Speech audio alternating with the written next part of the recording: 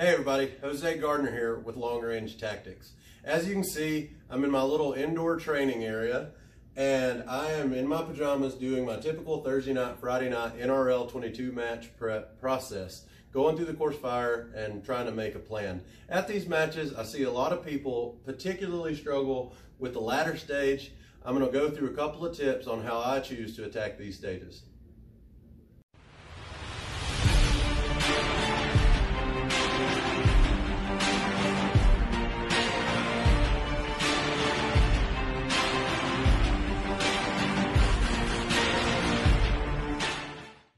So the first tip I'm actually going to start with is something that I think is the simplest thing a lot of people miss. So a lot of people do have awesome bags like my Armageddon Gear Schmedium here.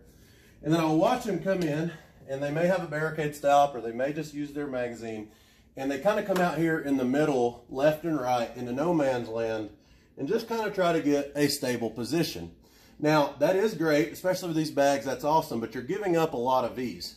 If you will simply push towards your strong hand to the farthest edge, then what you can end up doing actually, on top of when you drive in with your shoulder and create just a little bit of tension between your gun and the bag, then you can also take your hand, reach over, and pretty much grab the edge of the ladder. What this does, it takes a lot of your left and right wobble out, and frankly, it can even take a lot of your up and down wobble out.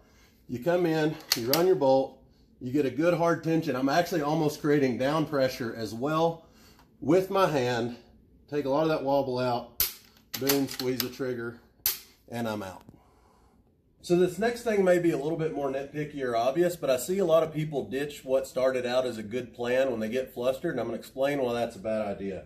So a lot of people, obviously, most of the stages are going to be something about shooting from 2 or 3 or 4 of the rungs. Starting from the bottom and going up or reverse, doesn't matter. And you're going to start gear in hand. And what I'll watch is a lot of people will come up here and they'll throw this bag on. Then they'll get down and they'll shoot. And they realize that they couldn't breathe, that something went awry, and they get all flustered and they turn around. They ditch their bag or their bag falls or something, and they start just riding the ladder. Now, if they do this and use the hand trick I talked about, then that's still a bad idea, but it's a better idea than nothing. But the reason that ditching your bag is a bad idea, you may think it saves you time, but the fact of the matter is, these steps are actually kind of angled upwards. Arca rails are awesome. Right there, if I was flat and pointed at my target, it would be great. But the fact of the matter is, what I typically have to do, especially the higher you go, is you end up having to tip your gun up, where now there's only one slight point of contact at the very front and you end up wobbling.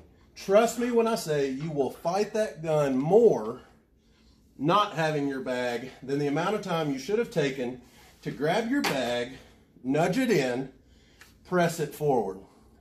Now, I especially say that for anything above the bottom rung. Now, the interesting thing about the bottom rung is that what I will actually do a lot of times is I will assume a prone position and I will take my Schmedium or even my Utter, whatever I have, and I turn it up long ways. And then I take my fist and actually just use that almost like people who use a tripod as a rear support. And now my fist does become the rear support. And even if I do tip up off, it's okay because I have 2 points of contact to the ground, 2 points of support. And so I will actually run the bottom one with no bag. On the ladder, I'll use the bag as a rear bag. Then when I attack the next one, I will 100% every single time ensure that I am using a bag on the barricade, tighten up with my hand, drive the gun, and break a great shot. The NRL22 is a very growing sport, just precision rimfire in general. It's a great entryway into precision shooting. And you see a lot of new shooters that come in and just kind of take a crack at it, and I love that. That's the whole purpose. That being said, we want to be able to help people like that. If you're one of those people, I would like to help you grow. I hope this tip helped for this. I hope to carry out a few more of these over some of the common barricades. If you like this video, make sure you follow us on YouTube, on Instagram and Facebook, and keep up with all the content we'll put out. With that, I thank you for your time.